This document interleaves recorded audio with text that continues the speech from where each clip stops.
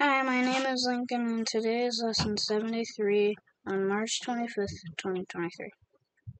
In science today, I studied sharks, and this was part 3. And the Greenland shark's skin is poisonous. And in their stomach, they have found a whole reindeer. Now, they live around Greenland and Iceland and those cold waters. But guess how many humans have been eaten by Greenland sharks? 0. Never in history. Just never. So yeah. And the Jaws attacks are actually based off 1916 bull shark attacks in New Jersey. And the conclusion for science today is sharks are crazy animals that even some of them have to endlessly swim or they sink. So, like, if they stop swimming, they just sink and die. That's pretty much what happens. In history today, I studied the blast furnace, and this was,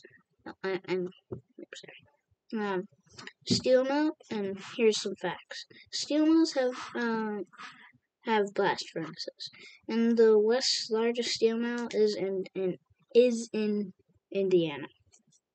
It's really weird just saying in Indy. I live in Indiana, that's why I just mentioned that fact. So, blast furnaces make iron from coke and other metals, or materials, whatever you want to call it. And the conclusion for history today is, without the furnace, a lot of metals wouldn't exist, and my father would not have this job right now. In English today, I studied double negatives. And here's an example. Ain't got no and don't not. And here's an example sentence. I ain't need no help. And the vocabulary word for today is request, meaning ask politely or formally.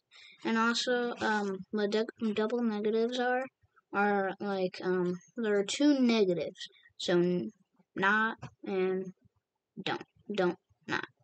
So it's pretty much do not.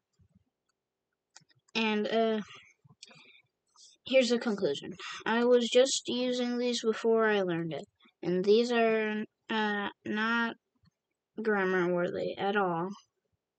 If you type this on like your computer, it's gonna correct you. In math today, I studied dry measure. This was lesson 47, page 92, and problems 15 through 28. The conclusion for math today is 8 pints. Well, here's an example. 8 pints equals 2 quarts.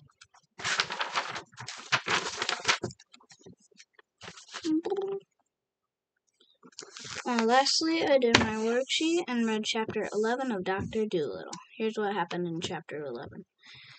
They were setting off, and then the king caught them, and they were locked up tight. Polynesia acted as a fairy to the king's son and told him to save the doctor.